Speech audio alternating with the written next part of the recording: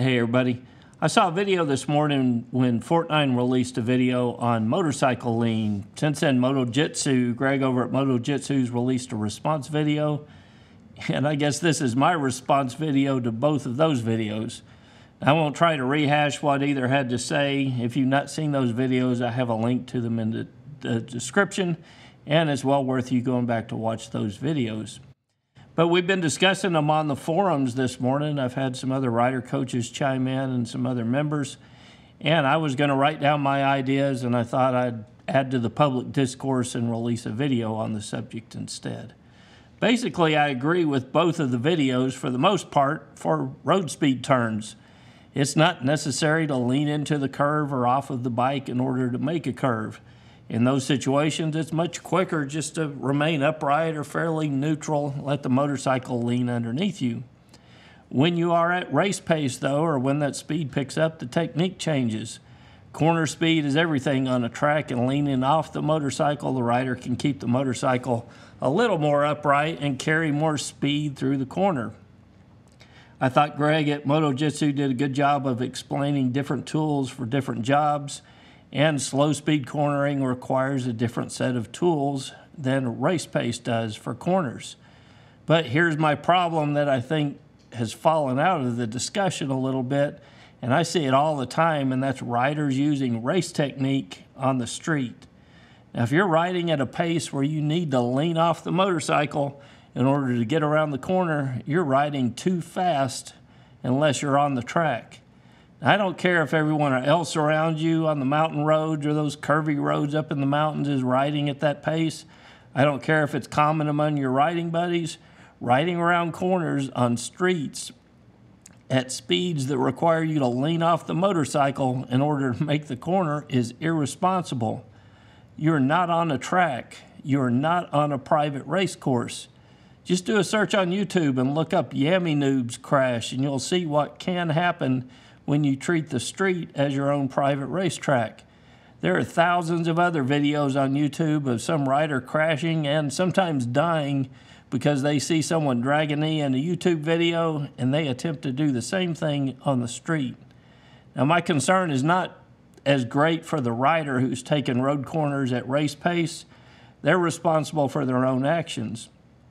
But I have a much greater concern for the mother or father who's rounding the corner coming in the opposite direction, or your family who has to go identify your body in the morgue, or the paramedic who has to collect the body parts and load them into the back of an ambulance.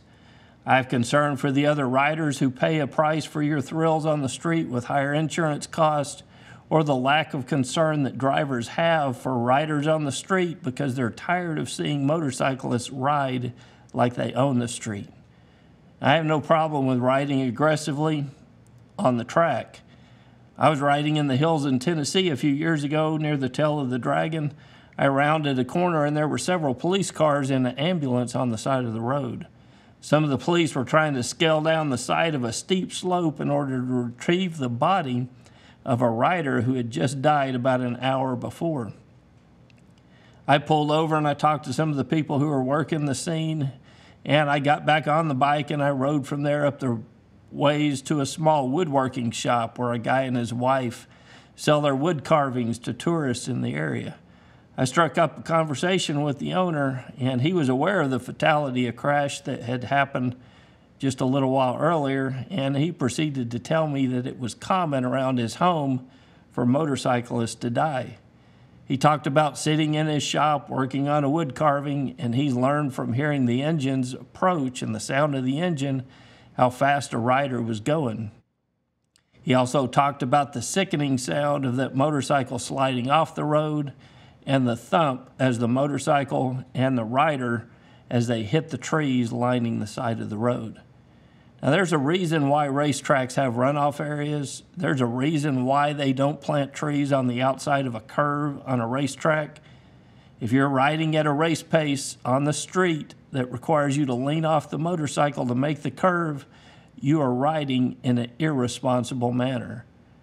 There's other traffic on the road. There's obstacles lining the road. There's gravel. And there's spilled oil on the road.